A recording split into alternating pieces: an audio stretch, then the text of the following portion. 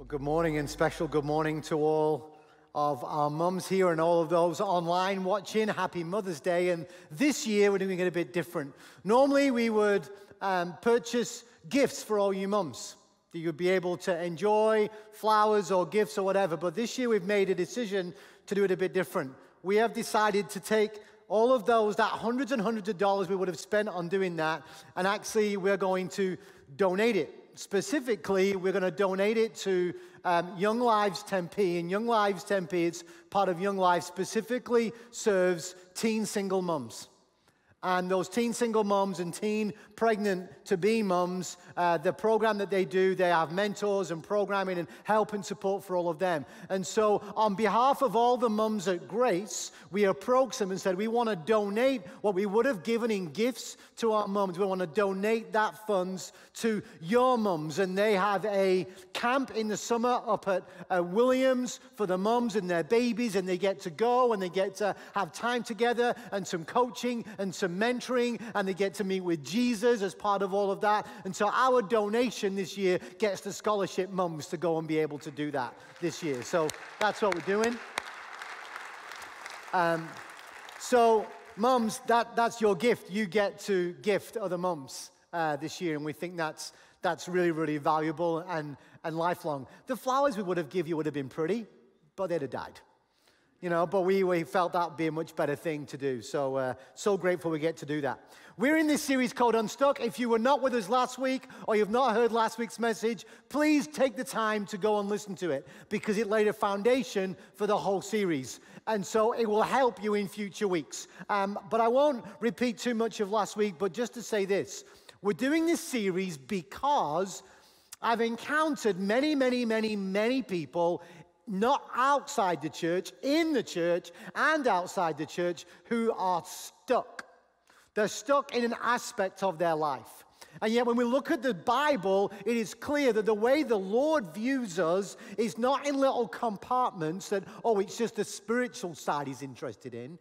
It's everything. And the word soul even means everything. It's physical, emotional, relational, and mental. It's all spiritual. And we find ourselves stuck in one of those arenas of life, and yet it's deeply spiritual. So maybe there's a physical thing, or relational, or mental, or emotional, and we find ourselves stuck, and we think, oh, I'll try and fix it. It's all spiritual. And so that's the series. And so we last week said, identify maybe an area of your life you are stuck. And why am I stuck? Why do I find myself getting unstuck and stuck again? Unstuck, stuck again. I'm going to talk about that quite a bit today. But the theme for today, I'm going to almost give you the end at the beginning. Because today, I'm going to ask you a key question that Jesus actually will ask in the text. We'll get to it, and that is this. Do you want to get well? Do you want to be unstuck? Do you want to? Like, really? It's one thing saying, oh, I wish I wasn't like this. But do you want to get well? Are you prepared to do whatever it takes to not be stuck, to get well, to be healthy in whatever arena of life is not healthy right? Do you want to? You think, just a dumb question, Des. No, it's not. It's a big question. Do you want to stop being angry at that person that's holding you back and getting you stuck? Do you want to? Are you prepared to? Is there some letting go that? Do you want to do that? It's a really deep question. It's important. Jesus even asked it to one particular guy we'll go to today. But in this series, the main thing to understand is this. Romans 12, 1 and 2. I think it's on the screen. Therefore, in view of God's mercy, offer your bodies as living sacrifices, holy and pleasing to God. This is your spiritual act of worship. Do not conform any longer to the pattern of this world, but be transformed by the renewing of your mind. Then you'll be able to test what God's will is, his good, pleasing, and perfect will. Do you see there's everything in there? It's physical, relational, emotional. We're to offer our bodies as living sacrifices, holy and pleasing to God. Now, today, we're going to go to a particular encounter that Jesus has with somebody in John chapter 5. I'm going to go verse by verse through 9 verses. Going to walk us through it, give us the context, the culture, the history, the meaning, interact with it, almost try and take us there. And then you're thinking, what's this whiteboard for? Then I'm going to apply this, and what does that mean today? What does it mean in May of 2021 when it comes to me and you finding ourselves stuck? And there's something really key that's going to help. John chapter 5. If you've got a printed Bible, the New Testament really is like the last 20% or so of a printed Bible. I think there's Matthew, Mark, Luke, John. If you see the book of Acts or Romans, take a left. And so you'll find John. He's one of the biographers of Jesus' life that the Lord inspires. And John reveals this particular encounter one day in chapter 5. I'll go verse by verse. We're going to journey with it. Are you ready? It's on the screen if you haven't got a Bible with you to follow along. Sometime later, Jesus went up to Jerusalem for a feast of the Jews. Which feast doesn't really tell us. Could have been Passover, could have been Pentecost, could have been Tabernacles, could have been a whole bunch of them. But either way, he wants us to know he's not living in Jerusalem. He goes to Jerusalem to hang out with the fellow Jews and party. It's a feast. It's a celebration. He's going to go. They're going to celebrate things and bring some joy and some. So what he's making the point here is it's busy. Busy. There's some energy there, and he wants us to know that there's the context. Now, in that context, he goes to verse 2. Now, there is in Jerusalem, near the sheep gate, a pool which in Aramaic is called Bethesda, and which is surrounded by 5 covered colonnades. Okay, this is not unimportant. This is important. So there they are, they're in Jerusalem. When in the book of Nehemiah in the Old Testament, I think it's chapter 10, there's a description of the rebuilding of the walls of Jerusalem that have come down, and there is these 10 gates that are defined. They build 10 gates. They've all got different names, and they all have a purpose. And the name of the gate relates to its purpose. So, for example, some of them are, there's the fish gate, there's the horse gate, there's the water gate, there is the dung gate, and then there is a sheep gate, and there's many more. The purpose of the sheep gate was where the sheep would go into the city because those sheep would be used for food and for sacrifice. Okay, there's the purpose. Now it said there's a location, sheep gate. Hello, what was Jesus called? The Lamb of God. There's some connection going on. He comes in, the supreme sacrifice, and right there, near there, is this pool called Bethesda. The word Bethesda means house of mercy. Whenever you see the word Beth in the Bible, like Bethlehem, the word Beth is house. So Bethlehem, house of bread. Bethesda, house of mercy. That's important to know. Mercy. For God's mercy is when we do not receive what we deserve. He's merciful. He's merciful. So it's called the house of mercy. There it is. And yet it's a pool where they go. And then we get the next section, which makes sense. Verse 3. Here, a great number of disabled people used to lie. The blind, the lame, the paralyzed. A great number. And especially now, it's this feast time. A great number. Why are they going? They're going there because they believe that this water, potentially, if you go in at just the right time, you may be made well. There's this hope for that. So these people go there. I'll carry on reading. Verse 5. One who was there had been an invalid for 38 years. Why do we need to know how long he's been there? And how long he's been an invalid for? 38 years. Right. Life expectancy in those days was not many more years than that. We don't know when he became this invalid, but either way, he is on earth practically not got that many years left. So this isn't somebody who's still got, they're young, their whole life ahead of them, not many years left. So the overwhelming majority of his whole life, if not his whole life, he has been an invalid. He wants us to know that. How must he feel? He goes to this Bethesda, this place of mercy, Day after day after day after day, it's his routine. Years upon years upon years. He's desperate. He's discouraged. This is the way it is. This is life. He's stuck. Really stuck. This takes place, and then it uses the word invalid. You see, you may read that and think, oh, the guy was paralyzed. Because when you read further on, he couldn't get himself into the pool on time. He's paralyzed. I'm going to say not so. The word invalid here, okay, is this word asthenia in the Greek. Now, stay with me. Asthenia is related to a word of weakness. Weakness. He's an invalid. He has weakness, specifically muscle weakness, physical weakness. The word asthenia is used in the Bible a number of times, and on other occasions it relates to soul weakness. Just a general malady of weakness, not able, no strength. Even the Greek word asthenia being weakness and muscle weakness, there is a condition this day, okay? Myasthenia gravis, which some people have, MG, which is this muscle weakness related to muscles and nerves, and there is a palsy-likeness to it, and there's severe weakness, a physical weakness. So it wasn't that he couldn't walk or he couldn't move, but he's unbelievably weak. But it's related here because there's a little connection here. It's not just about his physical body.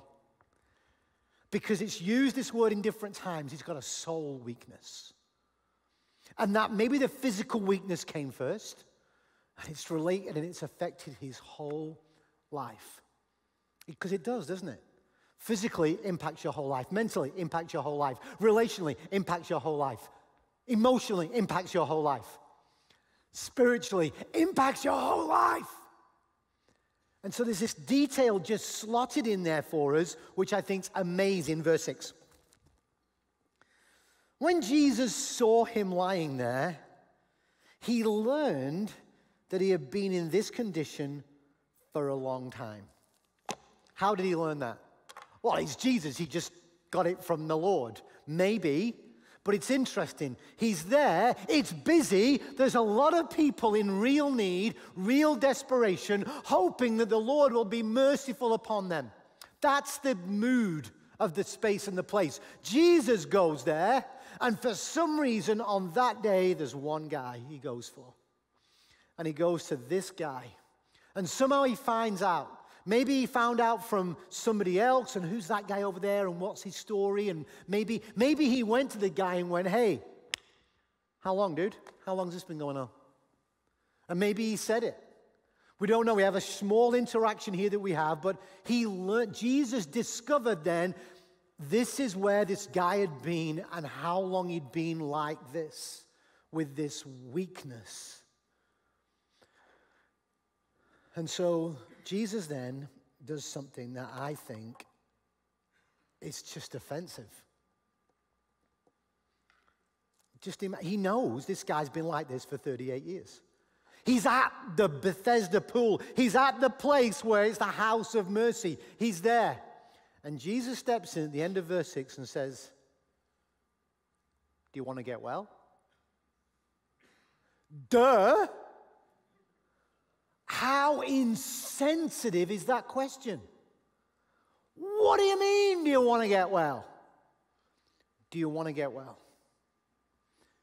Jesus is just not talking to his physical weakness. No, do you really want to get well? You've been like this a long time. And if you do get well, what does that mean? If you do get well, all the people helping you won't be in your life anymore.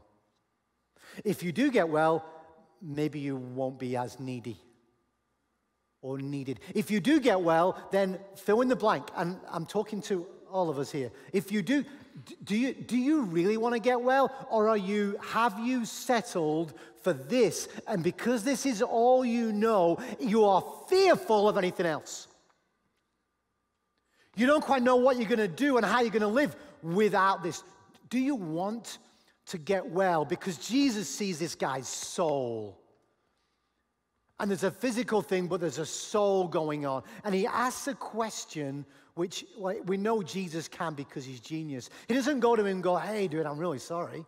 Like, how can I help you? Can I help pick you up and take you in the pool? Really practical. Oh, wow, would you? Now, let's see what happens next in the text. Do you want to get well? He doesn't answer, yes, please. He doesn't. He answers this, sir, the invalid replied, I have no one to help me. No one to help me into the pool when the water is stirred. While I'm trying to get in, someone else goes down ahead of me. Because it was about a timing thing at the right time and order and all of that. It's like, oh, wow. Why is he saying that? Do you want to get well? It's not my fault. It's not my fault. You need to know that I'm here because I want to get well, but nobody helps me. Nobody helps me. I'm left here to fend for myself. I can't get in that pool, and at the right time, I just get near him because of my physical weakness, and somebody jumps in, and they're so selfish, and nobody ever helps me, and it's not fair, and why me, why me, why me, why me?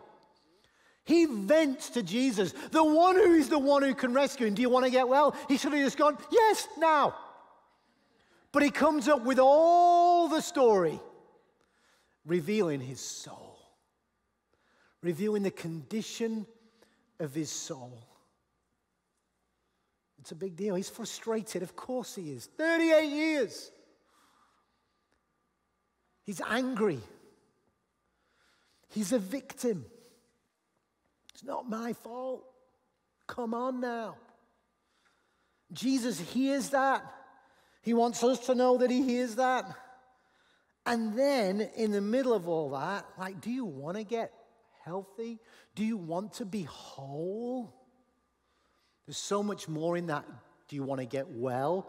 Do you want that wholeness that's possible? And then he says in verse 8, he then goes on, then Jesus said to him, get up, pick up your mat, and walk. At once the man was cured. He picked up his mat and walked. It does not say the man prayed, had faith, nothing. Jesus hears him in his desperation, hears his whatever he wants to call it, and then Jesus goes, get up. At some point in that interaction, I think there was a moment where Jesus and this guy connect, and that question, do you want to get well, was processed, and it was like, and Jesus went, get up. Right now, get up, take up your mat, and walk. Why did Jesus do that? In other ones, oh, your faith has healed you. I see your faith. He commends them. None of that. He's right there in his pit. Get up. Why? Well, all we know is, we don't know the full reason for this one is, but we know enough of Jesus' behavior to know he was compassionate. He was compassionate. He showed compassion. He showed love. He showed grace. He wants to reveal his glory. But he's in the place called the house of mercy. Jesus doesn't go to him and go, okay, you want to get well, let me help you into the pool. He could have done that. Let me say, we'll wait for the right time, and anybody who gets in the way, I'll take them out. Whoa, no, it's his turn. He could have done that, but he goes, we're in the house of mercy, no need to get into the water. I am mercy. I am mercy. I'm going to give you, it's not hidden in this secret water. I am mercy. He gives him the very thing for 38 years he's been longing for. He didn't deserve it. He didn't earn it. By grace, he receives it. In that moment, he delivers it. So, do you want to get well? Do you want to be unstuck? Is there a pattern going round and round in your life and you just keep finding yourself stuck again? Why is this here? Why do we need to see it? Why are we doing this series? Do you want to get well? Do you want to get unstuck? Do you want to? But they didn't, and she didn't, and why me, and you don't know my story, and you don't know this, and all of these things, and we can blame and we can point, and it's not fair, and all of that, and that's all very, very real. You need to be very honest and transparent about where you are, and that is perfectly okay, but do you want to get well?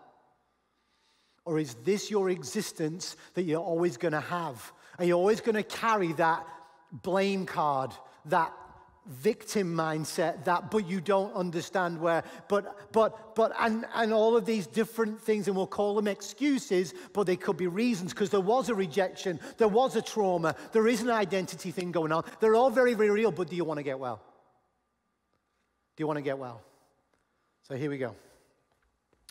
What I'm going to do today on here is share with you something. I'm a visual learner. Share with something that I hope is going to help you, because you'll visually see something. And so when you find yourself in life in this unstuck journey, you sometimes need a picture that reminds you. I have sections of my life where I find myself getting stuck. And I find myself doing it, and I just go, ugh. I still find myself in certain things. And I've got stories of being unstuck. And these all relate. So I'm going to just describe something for you that'll really help, that is deeply this text and all of the scriptures as well. It's practical, and it's very, very helpful. So what happens in a situation where you find yourself stuck, and I say, do you want to get unstuck? And you go, yeah.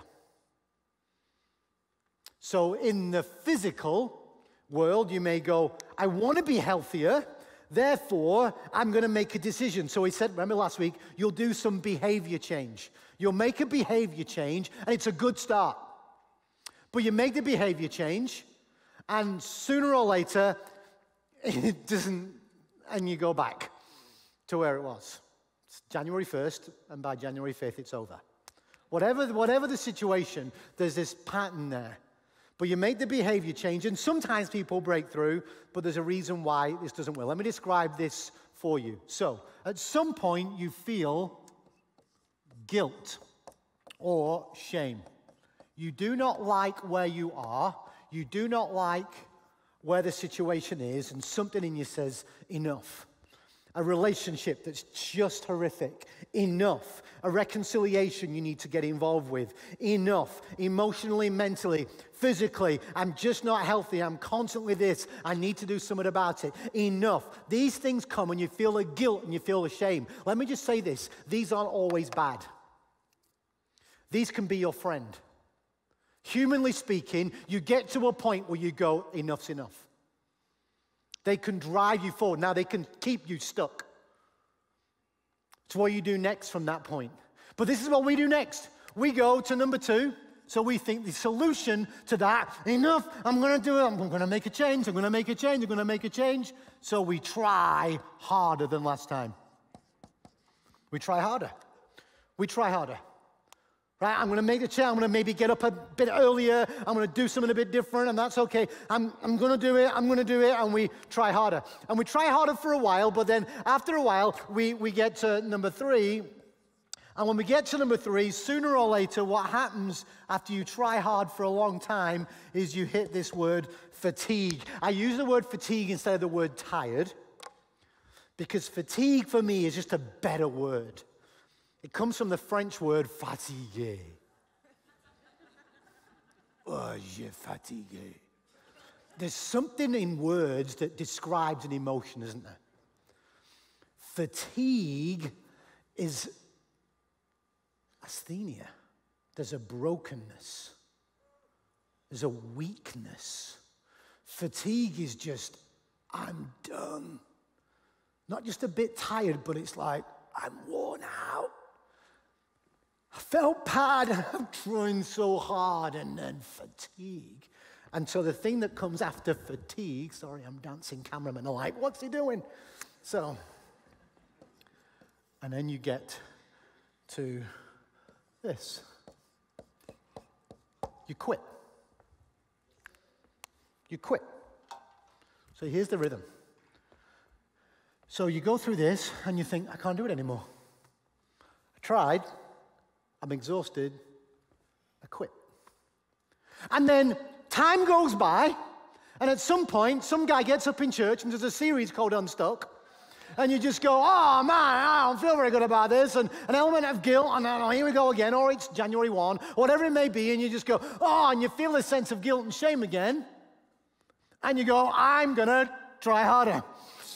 And you try harder for a while, and then you hit some fatigue, and then you hit fatigue, and you quit, and you go, I'm going to go there again. And round and round. Put your hands up if you can relate to this image. Look around the room, people. Look around the room. This is real. And this, I'm going to say it right now, this guy who is nameless, Jesus goes and he sees all this. It's not fair, it's not me. I'm going to get to that Bethesda place. I'm going to be in the right place, and hopefully I'll get there. And sooner or later he gets fatigued. Oh, what's the point? And there, 38 years. And Jesus steps in and goes, do you want to get well?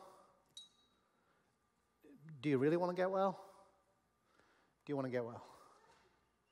You see, you get to these points here, some of you right now, we can relate to it in the physical. I've been through seasons in the physical where you think, oh, I'm going to get healthier. And it really wasn't until I was 42, nearly 43, after a major back injury, that I was 250 pounds and I was overweight and a mess. And the surgeon went, get well. Do you want to? And I affected it, and I got help from my wife and dropped 70 pounds in 5 months. But there came a point, do I want to? Do I really want to do this? Do I really want to eat less ice cream?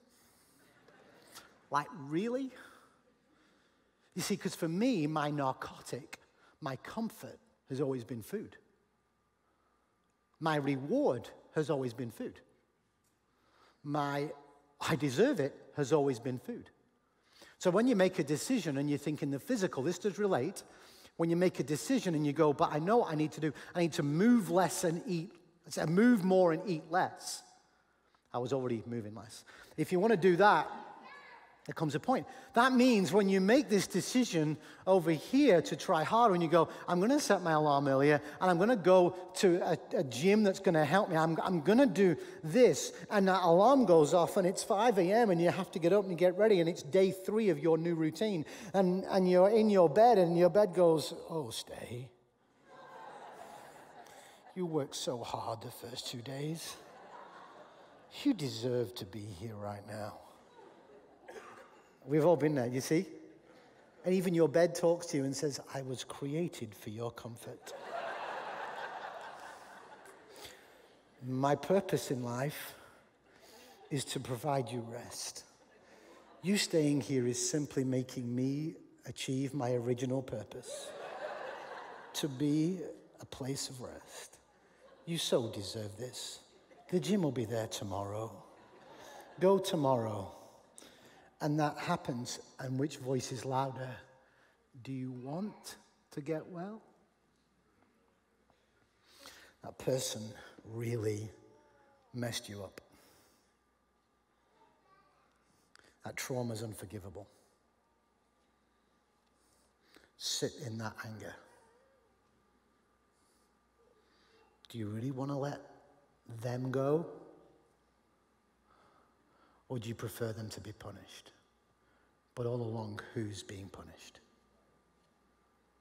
Just fill in the blank. Do you want to get well? But I have so much regret. I've made so many bad choices. I'm just not good enough. I'm not lovable. Nobody would want me. The cycle is there. And Jesus comes to a guy who is stuck just like me. And he does something different. And what I'm going to draw on the board for you, years and years ago when I first encountered this, I can't tell you the amount of time just in my own private world where this image has impacted me and has changed my response in that moment. Okay? So, here we go. I'm going to just make a bit of space for it. I'll just keep the word try there. Here we go. So, this represents right now, here. This is where your life is. And you're stuck. And what you want is to be not stuck. And you want your life to be here. There. I'm here, I want to be there. And some of you, do you want to get well? Yeah, I don't want to stay here. I want life to be there. And so what we think is the way to go from here to there is we go, I make a decision and boop, boop, boop, boop, boop, boop, boop, boop. That's the journey. That's the trajectory. I made the decision, let's go. It's possible. God can do that. I just see time and time again in the scriptures, that's not how he does it. You see, the victory of, the posture of victory is also a similar posture to something else. This posture of victory is also a posture of don't shoot. Surrender. Surrender is the pathway to victory. So, this is the important bit. We make a decision. Do you want to get well? Yes. There's a faith decision. Come follow me. If any man should come after me, Jesus said, he should deny himself, take up his cross and follow me. Oh, we need to die to self. The image of a seed in the ground coming to life. There's a burial and a death. Death is the pathway to life. John 15, there is a vineyard, and on the vines there's these branches, and we have to cut them off so that we can bear more fruit. There's a pruning that needs to take place. For us to go from slavery into freedom, there's a sea that has to be crossed. There's a moment of we have to still go. When God parted the Red Sea, the children of Israel still had to go. Are you going or am I? I don't know. Are you going? God is saying, come. But there's still a moment. Do you really want to leave Egypt? Do you really want to leave? Do you want to come follow me? So this is the path. That is not the shape of the change. You see, this is what's beautiful about this. The shape of the change is a J. The J curve is actually being used. This has been scientifically proven, by the way. I'm like, yeah, it's the Jesus curve. So I'll give you an example, okay, a side example, scientific side example. They've looked at this in studies of professional athletes. Let's take a golfer and a tennis player. A tennis player got an injury, and for them to continue to be at the top of their game in the future, the injury was caused by their serving technique. They had to change their serving technique to survive and to become stronger again and to be successful. So a coach comes and we have to biomechanically restructure the way you serve. If you don't, you're going to keep encountering this pain, and this pain means it's going to impact your game and impact your career. We need to restructure the way you serve. But they've had so much muscle memory of serving the ball millions of times that retraining the brain to serve different is not okay, teach them the new way, I'll be fine by the weekend. That restructuring of how they're going to have a better serve goes this way. It gets a lot worse before it gets better. A lot worse. To the point where some people go, that is so painful, that is so difficult, I was better in pain than I was here. With it worse. I can't even get it in the box now. This system. I was better with pain than I was. The biomechanical restructuring in the muscle memory is so difficult. You've got to be so strong, so determined, but you have to trust the process. Trust. You have to surrender to this guy is wanting to do what's best for me with my serve. It's happened with golfers, with their swing. For you to get to where you need to go, you need to swing different. And for years, they've been hitting the ball in the set, and the muscle memory is so strong that to rewire that muscle memory, their game gets worse. And maybe if you're a golf guy or you follow golfers, they're at the top, and all of a sudden they are terrible. And the coach is reanalyzing them and saying, we need to restructure the way you play this game. And that takes time, and it gets worse. Same way with people with addictions and breaking that addiction. I make a decision, I don't want to be here, I want to be there, and there's this thing here. And so they go down here, worse, and they go,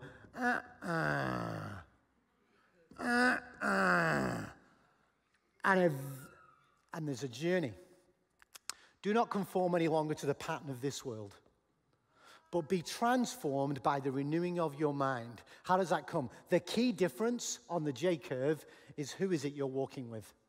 And who is it that is in you, that is greater than he that is in the world? This is a Holy Spirit issue. This is a surrender issue. Because this pattern, we've all been there. But there comes a point where he comes and the Holy Spirit comes and goes, Des, do you want to get well? Do you want to get well? Take my hand. I'm going to remind you, but do you want to get well? Are you prepared to listen to me today on this? Well, I did for a couple of days, but the bed called me. What is it? Are you prepared to, the empowering of the Holy Spirit in every sphere of life, this is what takes place, and it's been revealed throughout many, many people. Some people in this room have done Celebrate Recovery. This makes complete sense. Any 12-step recovery process. There's a moment, and it's, and then you break through, and there's this exponential change. And you know it, and you look at it, and you go, here we go. But it gives you the tools, because you'll find yourself here again maybe one day. The reality is I didn't do this at 9 o'clock. Life is a series of these J curves. Whoop, and you go, here we go. And you go, whoop, whoop. In different aspects of your life, but you look back at them and it's testimony each time. And you could be here, are you prepared to trust the Lord? But I'm going to choose, this is not working. I surrender, God, I surrender. Are you really prepared to? And you trust him? Let go. I already have. No, there's more. Really? No, there's more. Really?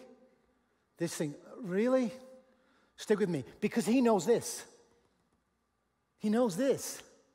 And there's a journey, and there's a process, and there's times where you just go, I don't like this anymore, I'm going to do this again. I don't like it anymore, I'm going to do this again, I'm going to go over here. Try harder, me. And he's faithful. And he comes and he says, do you want to get well? Do you really want to get well? And he asks that question, and you sit in this little spot under here, and it's this transformation taking place. And he's molding, and he's shaping, and he's faithful. And he places you in community with other people who are there to catch you when you fall and to pick you up and go, trust him. Trust him. Come with me. You see this pattern all throughout scriptures. This is what we need to do. There's a dying to self. Trust me in this. He who loses his life will find it. The imagery is powerful. So, so powerful. I love the way Mark Batterson puts it in his book, Win the Day. He said, the reality is this here. We still make a decision, and that is in the natural. I still have to make the choice to set an alarm and get up.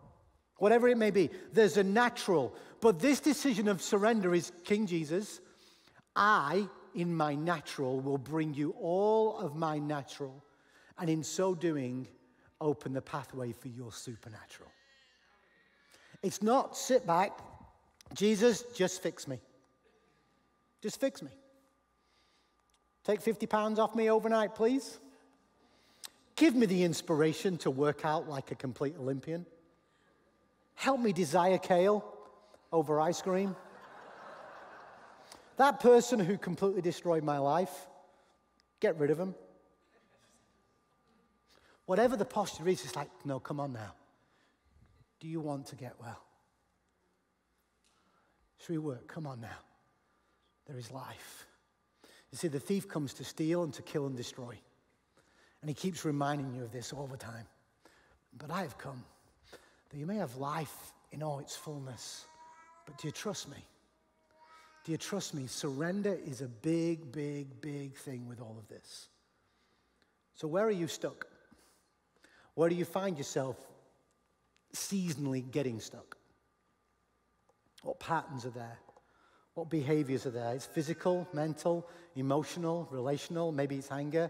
Maybe it's an identity thing. You just think you're not lovable, not good enough. All these different things are all patterns. They're all there. And there's guilt and there's shame, but you can lean in to the one who said, hey, there's no condemnation for those who are in Christ Jesus. Come now, come now. For the law of the Spirit of life set me free from the law of sin and death. Come with me. Do you trust me in this? There's a way forward. And he leans in, and he is gentle, and he is patient. And sometimes he's just a good old coach and goes, what are you doing? Come on now. Oh, yeah. Oh, yeah. And it's often we just get in this spot here.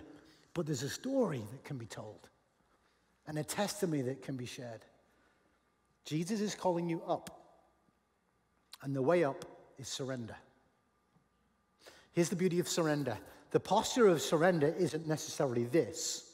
The posture of surrender is always bowed, have you noticed? Throughout all cultures and all history, when you came into the presence of a royalty or a leader, the posture of the servant was always this. The human being biomechanically was wired to humble themselves in front of someone greater, in front of the master.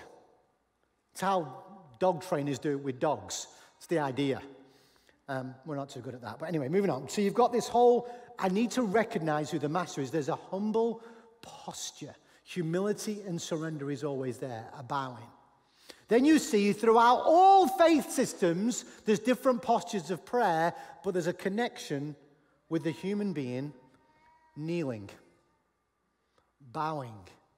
There is something there about, the Apostle Paul, Ephesians 4 even says, therefore, I kneel before the Father, from whom all of heaven was created. I kneel before. There's a surrender to it. It's, oh, how great he is. I know some of you maybe physically can't kneel anymore. If you can, you can't get up. But either way, kneeling, there is something about surrender. There's a beauty to surrender when we kneel. At different times when we kneel, I'm talking about surrender. Your heart kneeling and the surrendered posture. And there's a moment, guys, isn't there, where you have this posture?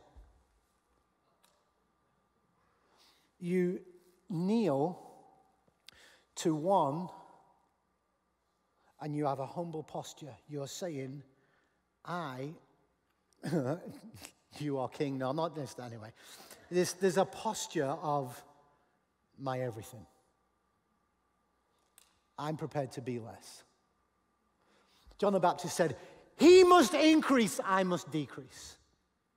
There's a posture of kneel and expression. When's the last time you kneeled before the Father? When's the last time you knelt before the King? When's the last time you went, it's enough? It's enough. Help. It's enough. I want to come back to you. Help me. Please help me.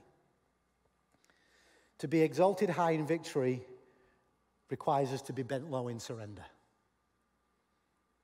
And do you trust him? How long for? Trust him. Even if you don't see a breakthrough, a day, a week, a month, a few years, do you still trust him?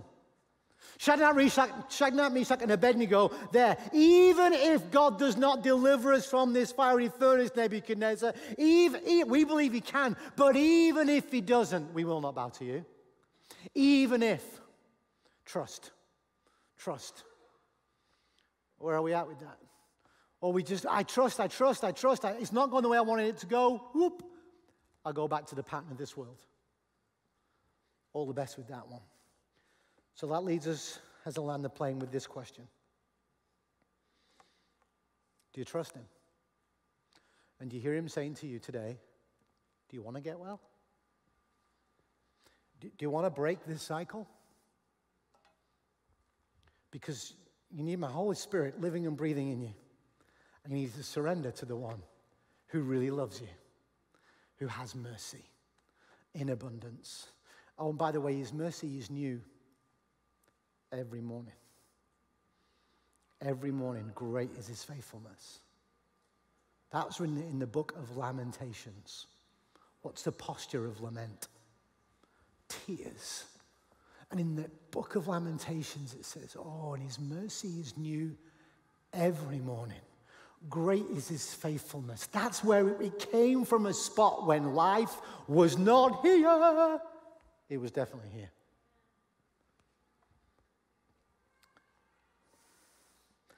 So here's your faith step.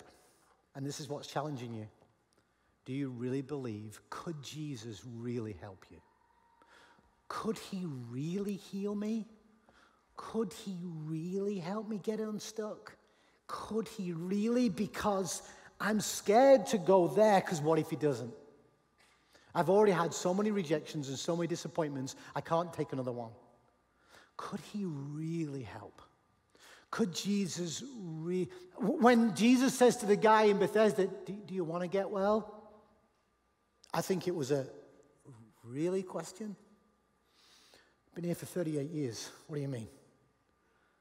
What do you mean? So it's surrender. Surrender. So I'm going to create an opportunity this morning. For some of you who've been on the cycle of guilt, shame, try harder, fatigue, and I quit. And you find yourself there again. And this year, this season we're in, we're going to help with unpacking in the future weeks some new ritual, some new rhythms, some new habits that help us when we're here. Because this is a season and a time that help us unpack that. Why does he say, remember me in communion? Why did there's so many things to help in that journey? But it starts with surrender and trust. Take a step. Faith is not believing in God. Faith is believing God. Believing God. It's the beauty of faith. So I'm going to pray for all of us right now for a posture of surrender. But then in the closing song, which we've not done for months, which is Build My Life, I will build my life upon your love. It is a firm foundation. During that song, I'm going to ask for some of you where what I've talked about today is so visceral, you need to take a step physically. And I want you to use this space down front to come and kneel. If you physically cannot kneel, just come down front and have a bowed posture. It's fine. But to come and have an act of surrender. I want to invite all prayer partners and leaders to come down left and right. And then when we're done, to make sure these people are prayed with. But in the song, there's a posture of, do you know what? Enough. Maybe it's an anger. Maybe it's an addiction. Maybe it's physical, relational, emotional, spiritual. Maybe you've got a bunch of doubt. Maybe a bunch of regret. And that word shame is gripping you. Whatever it is and you're stuck, Jesus said, I've paid for it. You don't necessarily think you deserve it. Okay, you cannot earn it, but it's what I've done for you. It's not based on what you need to do. It's based on what I have done for you. Now, will you receive? Come follow me. Come follow me. Come with me. Let's pray together. King Jesus, I give my life to you today, that my life may be your life. I pray for all my friends in the room here today that Lord, we first of all, we confess. We confess that we try to fix we. We confess our trying harder, our fatigue. We quit. We feel guilty. But Lord, we want to step off that never-ending cycle and trust you. We want to embrace the image that you, King Jesus, the J curve of transformation. And so therefore, in view of God's mercy, we offer us our bodies as living sacrifices, holy and pleasing to you, Lord. We say we do not longer want to conform to the pattern of this world, but we want to be transformed by the renewing of our mind. Come, Holy Spirit, come, be the voice louder in my heart and in my soul. Come, transform my mind. Help me, I trust you. I choose to follow you. I repent of all me and give me to all of you. In Jesus' name, amen. During this last song, I want to encourage you, many of you. There's an act. Just come down front during the song and a posture before the Lord of surrender. Lord, I trust you, and I'm prepared for it to get worse because I know what is to come. And then at the end of that, prayer partners, you come down as well during this time, left and right, elders as well, and leaders and staff, and then we can pray for the people who are surrendering this morning. We're tracking? Yeah? Okay. Let's all stand so you can make room for people getting out left and right. And just come down front, spread out, and kneel or bow.